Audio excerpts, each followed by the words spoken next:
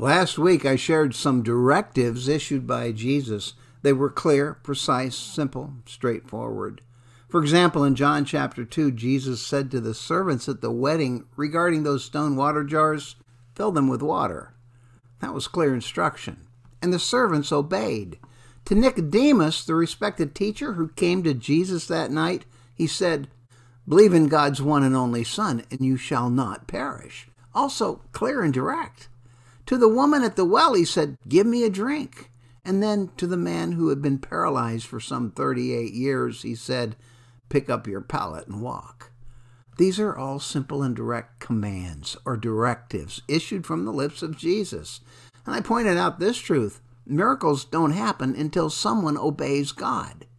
The Red Sea didn't part until Moses had led the Israelites right to the shoreline. There was no water to drink from the rock until Moses struck it with his staff. The manna from heaven was worthless until the Israelites stooped to pick it up. Miracles aren't realized until someone obeys God. In John chapter 6, Jesus gives yet another clear and simple directive. He told his disciples, "Have the people sit down." Nothing unclear in that command. Yet, don't you see, had the disciples or the people present that day not obeyed, they would have missed a miracle and a meal. Jesus crossed to the far shore of the Sea of Galilee, that is, the Sea of Tiberias, and a great crowd of people followed him because they saw the signs he had performed by healing the sick. They followed Jesus because they saw him heal the sick and do other miracles. Did you notice that John calls these miracles signs? The miraculous things Jesus did signaled to anyone paying attention that Jesus was who he said he was, the Messiah, the Christ, the Promised One. Then Jesus went up on the mountainside and sat down with his disciples. The Jewish Passover festival was near. Jesus looked up and saw a great crowd coming toward him. He said to Philip, "Where shall we buy bread for these people to eat?" He asked this only to test him, for he already had in mind what he was going to do. Philip answered him, "It would take more than half a year's wages to buy enough bread for each one to have a bite." They saw the miraculous signs he had been doing, healing the sick, and so now they followed him up on a mountainside. Apparently, no one thought to bring a lunch. No one, that is, except one little boy. Another of his disciples, Andrew, Simon Peter's brother, spoke up.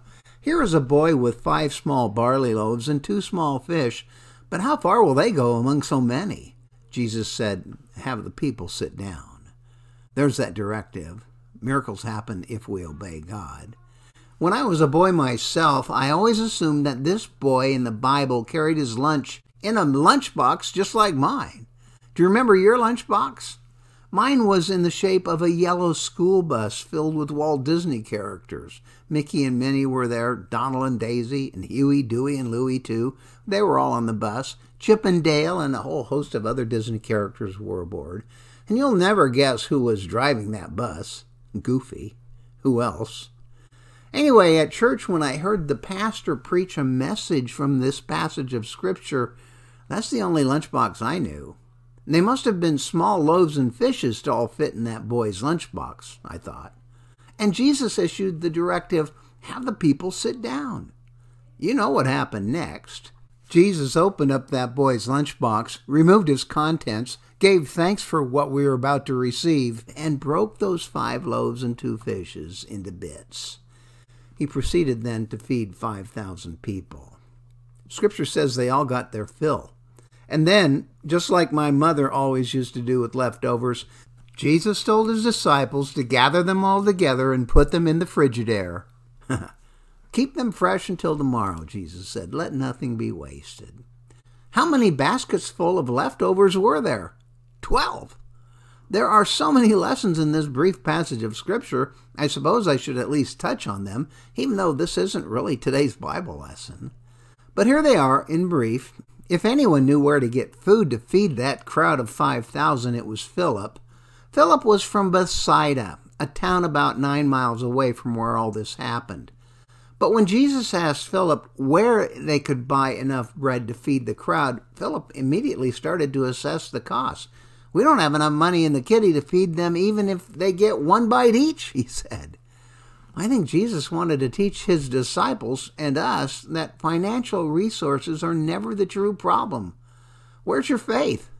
God will provide the resources you need to travel to Poland to sing with the singing men of Texas, or whatever other financial need you may have at the moment. That just happens to be mine. I'm going to Poland in April to share my testimony and sing with the singing men of Texas. And think about this a minute. What if the boy had said, "No, that's my lunch, hands off"? My friends, if we offer nothing to God, he has nothing to use. Miracles won't happen until someone obeys God. Give what little you can to God and then watch him turn little into much. And look here, in performing miracles, Jesus' focus is always on people. If you think that crowd was odd when Jesus fed them with so little, just a few loaves and fishes, imagine what it did to the boy who shared his lunch that day. Interestingly, we never hear about him again, but I assure you, based upon what he saw that day, what Jesus did with the meager lunch he shared, that little boy was never the same again. Never the same again. Oh, I won't be the same again. From the moment I met Jesus, new life for me began, and I won't be the same again. You've heard that phrase, you can't outgive God? Well, that's because God takes whatever you give and multiplies it, magnifies it, amplifies it, and gives a portion of it right back to you. The rest of what you give, he uses to feed the kingdom. Listen, it is only those who are stingy with God who are blessed little. That's what we learned from the loaves and fishes. But as I said, that's not our Bible lesson for today. Our lesson today is another directive Jesus gave us. He said, do the work of God. The story of the boy who gave up his lunch to feed 5,000 just sets up what happens next. After the people saw the sign Jesus performed, they began to say, "Surely this is the prophet who is to come into the world." Jesus, knowing that they intended to come and make him king by force, withdrew again to a mountain by himself. As was his customary routine, in the confusion that generally follows when something extraordinary occurred, Jesus slipped away by himself. This time, not even his disciples knew where he went. When evening came, his disciples went down to the lake, where they got into a boat and set off across the lake for Capernaum. By now it was dark, and Jesus had not yet joined them. A strong wind was blowing, and the waters grew rough. When they had rowed about 3 or 4 miles, they saw Jesus approaching the boat, walking on the water, and they were frightened. Let me stop right here and ask a question before I forget about it. John tells us that Jesus walked on water, but why should we believe him? Yes, I know it's the Bible, and we must believe what the Bible says, but suppose you were sitting across the table from a guy named John at some bistro in Capernaum the day after all this happened. You're enjoying a bowl of clam chowder, and this fellow named John sits down across from you, and he starts telling this incredible story about a man named Jesus who fed 5,000 people, and that wasn't the end of it, because then he tells something even more incredible. This man walked on water. Right, sure. You know, if you heard that from some guy in a bistro having lunch, I think you might consider changing tables. Why should you believe this man's testimony? He claims he saw this with his own 2 eyes. Why should any of us believe the incredible things John tells us? John witnessed these events, yes, but is that good enough? Would it hold up in a court of law? Well, the answer is no, not by itself. Our legal system is based upon one that God himself established millennia ago. When the Jews were still wandering in the wilderness, God gave them a standard by which a man's word may be established as truth. Through Moses, God said, "A matter must be established by the testimony of 2 or 3 witnesses." You ever wonder why we have 4 Gospels? Each basically tells the same story. Why 4? Because a single testimony won't hold up in court. A matter is established by the testimony of 2 or 3 witnesses. And my friends, we have 4. And that is precisely why we can believe what John tells us. John tells us that a man once fed 5,000 people with a few loaves and fishes. And now he tells us that one stormy evening, that same man went for a walk on water. There were 11 other disciples in the boat that night. They saw it too. All of them except one, a traitor named Judas, would be martyred or imprisoned for proclaiming this truth. Jesus is the Son of God. 12 men saw what happened. Their testimony would hold up in a court of law. Jesus walked on water. Now, if you don't think that's quite incredible, please go down to a lake and try it out yourself. When they had rowed about 3 or 4 miles, they saw Jesus approaching the boat, walking on the water, and they were frightened. But he said to them, "It is I, don't be afraid." And then they were willing to take him into the boat, and immediately the boat reached the shore where they were heading. The Sea of Galilee is 650 feet below sea level, 150 feet deep, and surrounded by hills. It's not a big lake, but sudden windstorms pop up there that can cause extremely high waves. When I was in Israel in 2011, I spent a night or two in Tiberias, the city on the shore of Lake Tiberias. One morning, I got up early and went down to the shore. I stuck my foot out flat right over the water. Then I put my weight on that foot. Guess what? It sank right to the bottom. I jerked it out again, but my shoe and socks still got wet. I discovered that I am unable to walk on water, but I had to try. I didn't know if I'd ever have another chance to walk across the Sea of Galilee. And that morning at breakfast, I was sitting across from people I didn't know all that well. I heard them remark how beautiful the view was from the hotel, and I said to them kind of casually, "Wait till you see the other side. It's gorgeous." They said, "Oh, have you been here before?" And I said, "No, but this morning I got up early and walked across the lake to see the other side. It's gorgeous." It took them a minute to realize I was just kidding. Jesus walked on water. He crossed the Sea of Galilee on foot. It had never been done before, and it hasn't been done again, not by anyone. And we aren't told how he did it. It's clearly a physical impossibility for a normal human being. Frankly, if it weren't for those 12 eyewitnesses who saw him do it, we'd have no evidence strong enough for us to believe it. But their testimony is enough to hold up in a court of law. Consider this. Jesus could have taken the land route. It would have taken him a little longer to walk around the lake instead of across it. Or he might have borrowed another boat. He could have asked any one of those 5,000 men he'd fed that day to row him across. I'm certain they'd have been glad to do it. It begs the question, why did Jesus walk across that lake? I know the answer. Why did Jesus cross the lake? To get to the other side. Here they were, 11 disciples in a boat 3 or 4 miles from shore. Jesus walked that distance across the lake on a stormy night. As he approached them, his disciples saw him. How did they react? John says they were frightened. Mark in his gospel says it more vividly. Mark tells us that they thought they saw a ghost. It was only after Jesus called out to them, assuring them, saying, "It is I, don't be afraid." Only then were they willing to take him into the boat. Then they were willing to take him into the boat, and immediately the boat reached the shore where they were heading. When Jesus got into the boat, they were instantly transported to the other side. Next morning, when the crowd saw that neither he nor his disciples were there, they scrambled into boats themselves and set sail for Capernaum. They went looking for Jesus. When they found him on the other side of the sea, they said to him, "Rabbi, when did you get here?" Jesus answered, "Very truly, I tell you, you are looking for me, not because you saw the signs I performed, but because you ate the loaves and had your fill.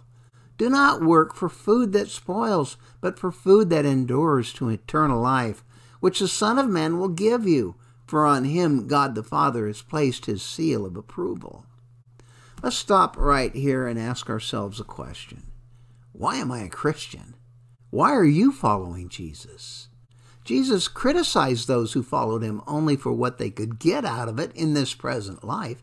You are looking for me only because you ate the loaves and fishes and had your fill, he said to them. Isn't that enough? Well, does following Jesus mean that he will always provide for us? Will God provide shelter and food and clothing and take care of all our needs? On the Sermon on the Mount, Jesus promised this. So do not worry, saying, what shall we eat? Or what shall we drink? Or what shall we wear? For the pagans run after all these things, and your heavenly Father knows that you need them. But seek first his kingdom and his righteousness, and all these things will be given to you as well. Now listen, and this isn't just me saying this, it's Jesus. Jesus says it isn't adequate to be a follower of his just because you know he can take care of your physical needs. If you do, you've got your priorities set wrong. We Christians are to seek first his kingdom and his righteousness. Do not work for food that spoils, but for food that endures to eternal life, which the Son of Man will give you. For on him God the Father has placed his seal of approval. The food that Jesus fed the people that day in Bethsaida nourished them only for a few hours. We have a God who meets our eternal needs. It is nice to know that our God cares enough to provide for us every day of our lives. He loves us that much. He provides food and shelter and clothes. He gives us money to buy the cars we need to drive around in, and enough to take an occasional vacation. But if that was all God could do for us, he wouldn't be much of a God. God loved us so much more than merely enough to provide for our physical needs. For God so loved the world that he gave his one and only Son, that whoever believes in him shall not perish, but have eternal life. You know, many people stumble over this Bible verse because it doesn't make sense to them. They read, whoever believes in him shall not perish, and they scratch their heads. Really? People perish every day. Everybody since Adam and Eve have perished. My grandparents are perished. My mom and dad passed away decades ago. They all believed in Jesus, and guess what? They perished. They are dead and gone. And so unbelievers don't understand why or how we can put our faith in a Bible verse that is so obviously wrong. But how is it wrong? It is wrong if you consider perishing only in the physical sense. Yes, we all die, but Jesus meant much more.